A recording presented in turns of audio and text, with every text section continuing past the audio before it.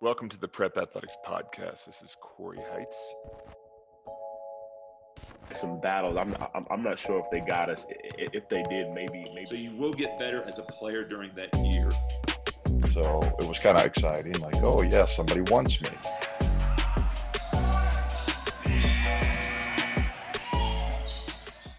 Now, when you got to Purdue your freshman year, you were co-freshman of the year in the Big Ten. Would that have happened without prep school? I doubt it.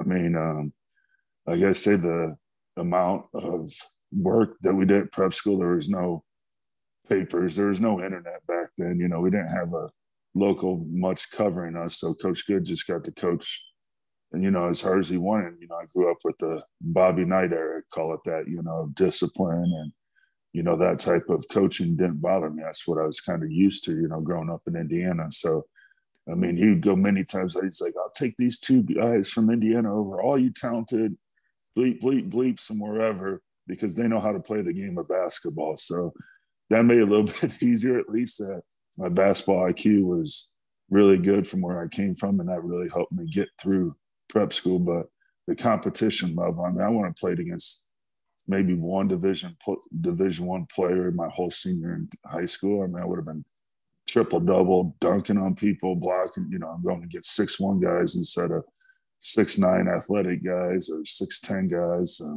guys that are bigger, guys that were stronger.